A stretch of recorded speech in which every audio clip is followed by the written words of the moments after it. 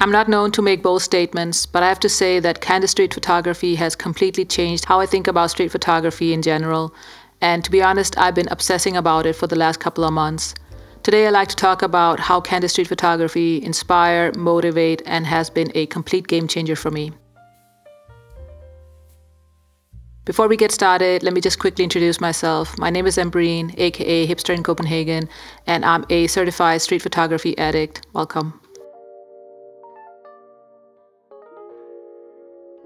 It feels like I suddenly started to like candid street photography from one day to another, but in reality it has been a long time coming, and I don't know when and how precisely it started to shift for me, because before that I was really into those high contrast light and shadow photographs and silhouette photography, using my longer focal lengths like the 55mm and the 85mm, which I consider my safe space. But I found myself really drawn to candid street photography, and I decided that I wanted to explore that a bit more.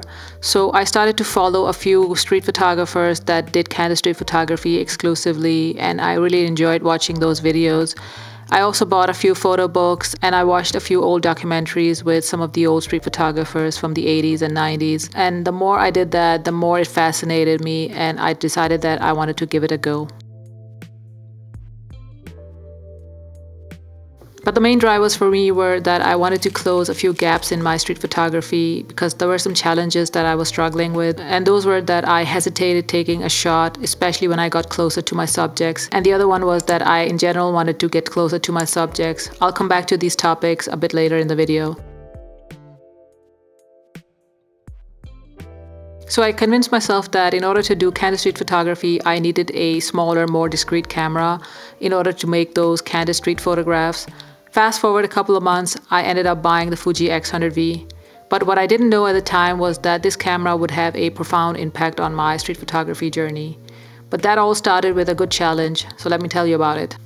As I mentioned before, I wanted to improve my street photography in certain areas where I saw gaps, and one of those gaps were that I hesitated taking a photo, especially when I got closer to my subjects. So what happens when you get closer? People start to notice you, and that was exactly when I started to hesitate. And the second thing was that I wanted to get closer to my subjects just in general in order to capture those candid street photographs.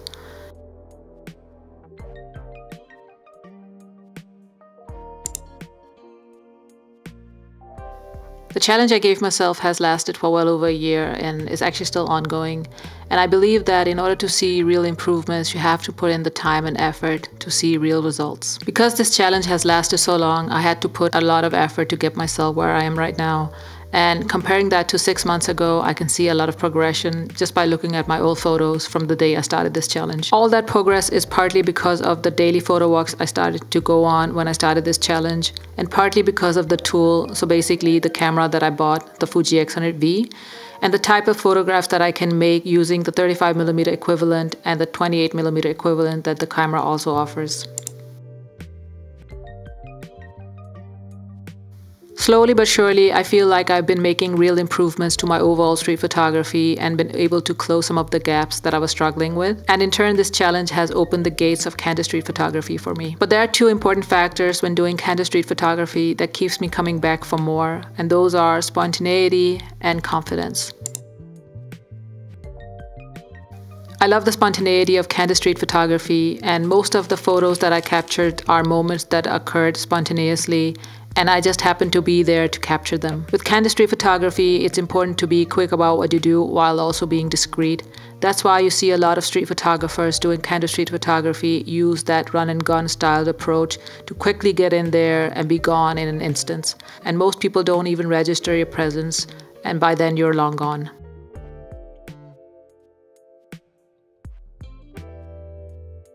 In one of my recent videos, I was out doing candid street photography, and I wanted to show the audience how I go about on a photo walk to capture those candid street moments. And when I was editing that video, I realized that a lot of my photos were a result of spontaneity, so basically moments that occurred, so pure happenstance, and I was able to get in there quickly without people even notice that I was there. So it was very much that run and gun style that I talked about before, and I actually got a few comments on that as well.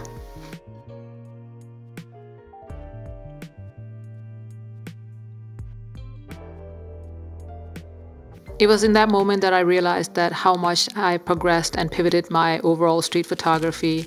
And that was everything from my choice of camera to the choice of focal length. So I went from the 55 and 85, so the longer focal lengths, into having the 28 as my main go-to focal length. And also how I make a photograph, so they're more raw and intimate compared to the silhouette photography from a distance. Even my edits are different now. I hardly edit my photos anymore. I just do basic adjustments. Before I did edit a lot, and most of the time now I just have JPEGs where I put on a film simulation. So everything is just so different from just a year ago when this challenge started and I ventured into candid street photography.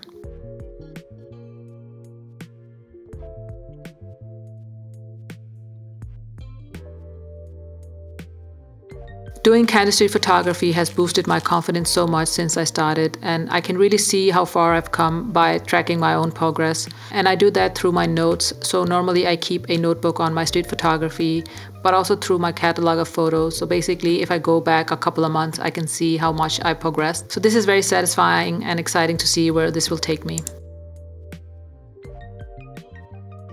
Being confident as a street photographer is very important because it gives us the courage to pursue things we want more freely and allows us to express our creativity in ways we didn't even think was possible. This was exactly what happened to me with candid street photography. I became confident to pursue whatever I wanted to pursue. Every time I go out on the streets, I feel bold and confident than the day before, and it gives me enough courage to walk up to people to capture that special moment without any fear, anxiety, or hesitation. In the beginning, I said that candid street photography has completely changed the way I think about street photography because it motivates me and it inspires me every time I go out on the streets. And I love the photographs that I can make because I can see the finer details and also anticipate moments so I can quickly capture that special moment. And these things are invaluable to me as a street photographer who is in a constant state of learning. All right, take care. See you in the next one.